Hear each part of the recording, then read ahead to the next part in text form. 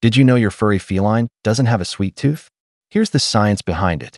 Cats, whether domestic or wild, lack a functioning sweet taste receptor gene.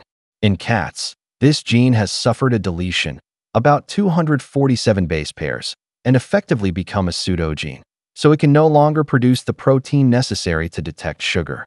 That means no matter how much sugar is in a treat, your feline friend won't taste it like we do. Interestingly, even though cats are indifferent to sweetness, they do have other taste receptors for bitter, sour, salty, and umami, meaty, or savory flavors.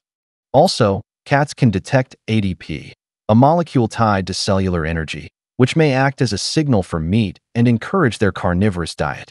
That means your cupcake, ice cream, or candy bar means nothing to them. Their tongue literally can't taste sweetness.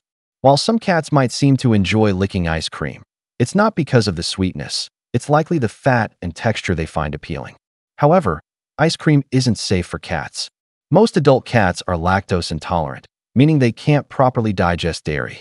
Eating ice cream can cause stomach upset, diarrhea, or other digestive issues. Among mammals, cats aren't the only ones missing the sweet tooth.